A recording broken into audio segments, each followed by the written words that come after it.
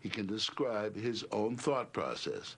He may very well be a scientific Rosetta Stone, a key to understanding the brain. But first, let's go back to 1983 when we met our first savant.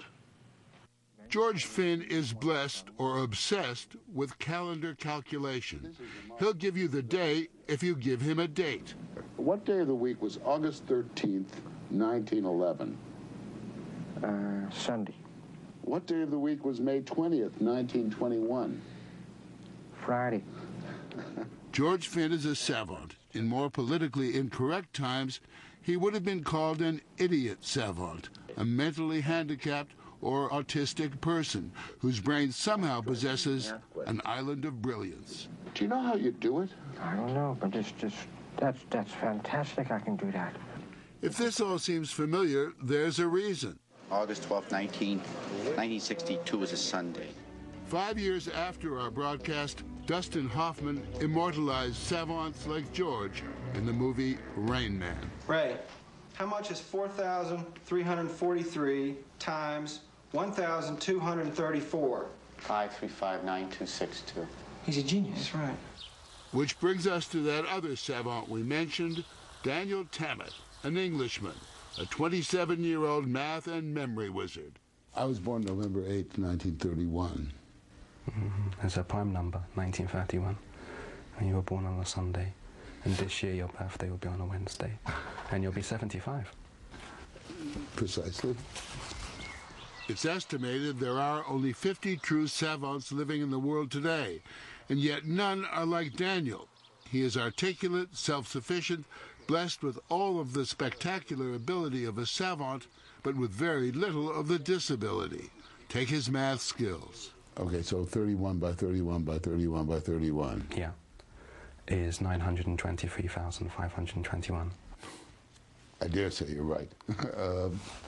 Or 17 times 17 times 17 times 17.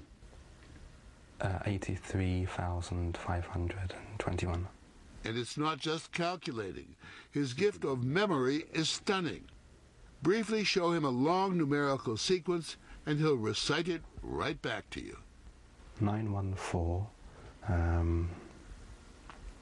1934, 217, 1844, 322381.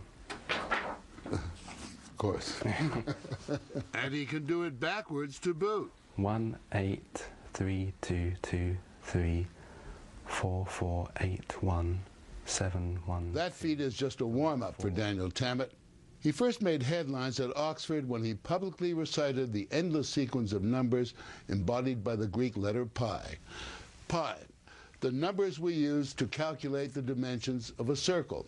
It's usually rounded off to 3.14, but its numbers actually go on to infinity.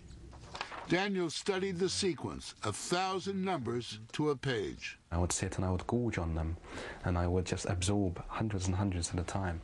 It took him several weeks to prepare, and then Daniel headed to Oxford, where, with number crunchers checking every digit, 1415. he opened the floodgates of his extraordinary memory. 830-416-965-0-226-519-570-227-954-5681. And you were able to recite in the proper order how many? 22,514.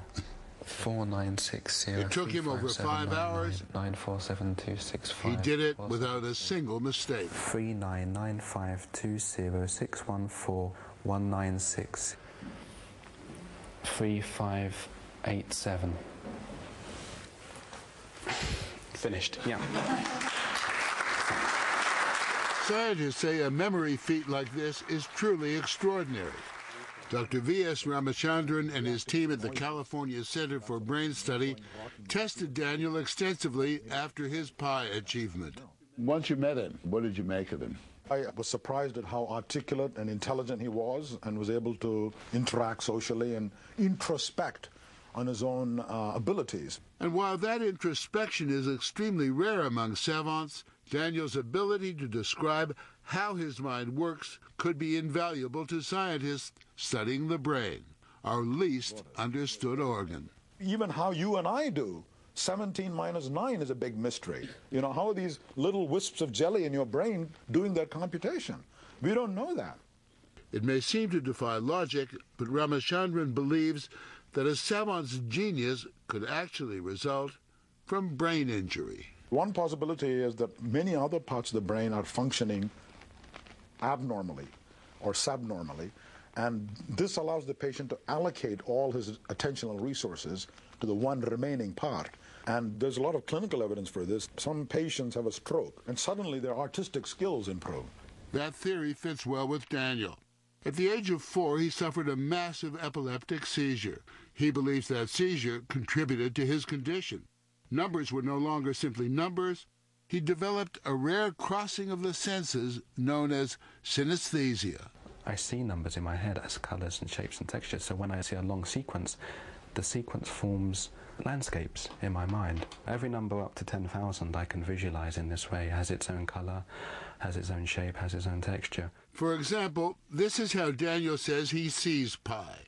And when he does those instant computations, he's not calculating, but says the answer simply appears to him as a landscape of colorful shapes. The shapes aren't static. They're full of color, they're full of texture. In a sense, they're full of life. Are they beautiful? Not all of them. Some of them are ugly. 289 is an ugly number. I don't like it very much. Whereas 333, for example, is beautiful to me. It's round, it's chubby. It's chubby. Yet even with the development of these extraordinary abilities as a child, nobody sensed that Daniel was a prodigy, including his mother, Jennifer. But he was different. He was constantly counting things. I think what first attracted him to books was the actual numbers on each page, and he just loved counting. Do you think there is a connection between his epilepsy and his talent? He was always different. From when he was really a few weeks old, I noticed he was different. So I'm not sure that it's entirely that, but I think it might have escalated it. That it opened up that part of the brain? Yes, that's what I believe, yes. Daniel was also diagnosed with Asperger's syndrome, a mild form of autism. It made for a painful childhood. I would flap my hands sometimes when I was excited, or pull at my fingers and pull at my lips. And of course the children saw these things and would repeat them back to me and tease me about them. I would put my fingers in my ears and count very quickly in powers of 2, 2, 4, 8, 16, 32, 64. Numbers were a defense from the real world, yes? Yes, numbers were my friends and they never changed. So they were reliable. I could trust them. And yet, Daniel did not retreat fully into that mysterious prison of autism, as many savants do. He believes his large family may have actually forced him to adapt. Because my parents, having 9 children, had so much to do, so much to cope with, I realized I had to do for myself. He now runs his own online educational business. He and his partner Neil try to keep a low profile, despite his growing fame. Yet the limits of his autism are always there. I find it difficult to walk in the street sometimes if there are lots of people around me. If there's lots of noise, I put my fingers in my ears to block it out. That anxiety keeps him close to home. He can't drive and rarely goes shopping, and finds the beach a difficult place because of his compulsion to count the grains of sand. And it manifests itself in other ways, like making a very precise measurement of his cereal each morning. It must be exactly 45 grams of porridge, no more, no less. That's perfect.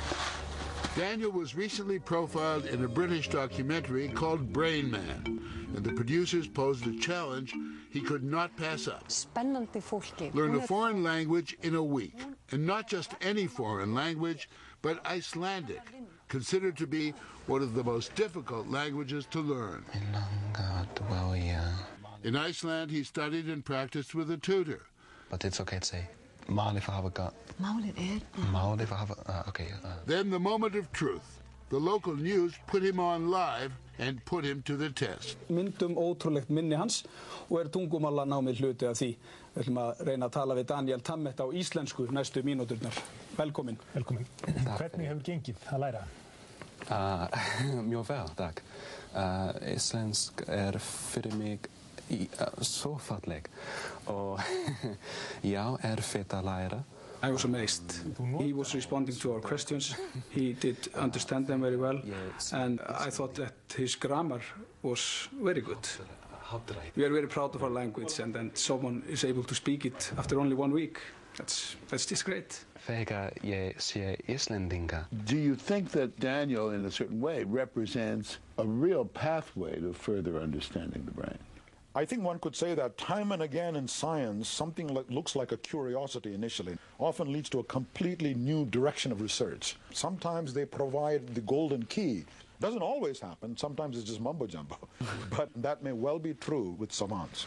Daniel continues to volunteer for scientists who want to understand his amazing brain.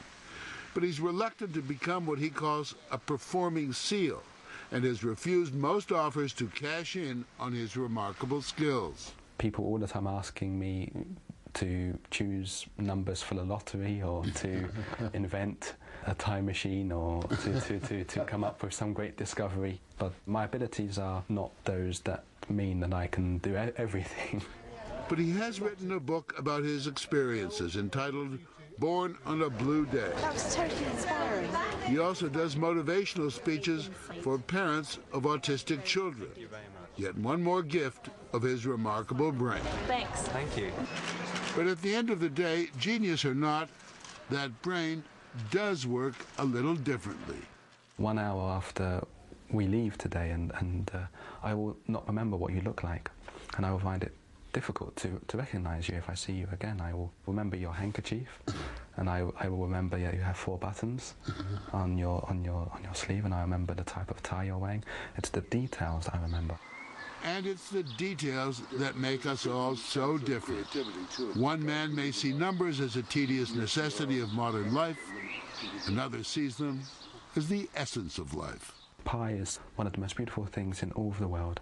And if I can share that joy in numbers, if I can share that in some small measure with the world through my writing and through my speaking, then I feel that I will have done something useful.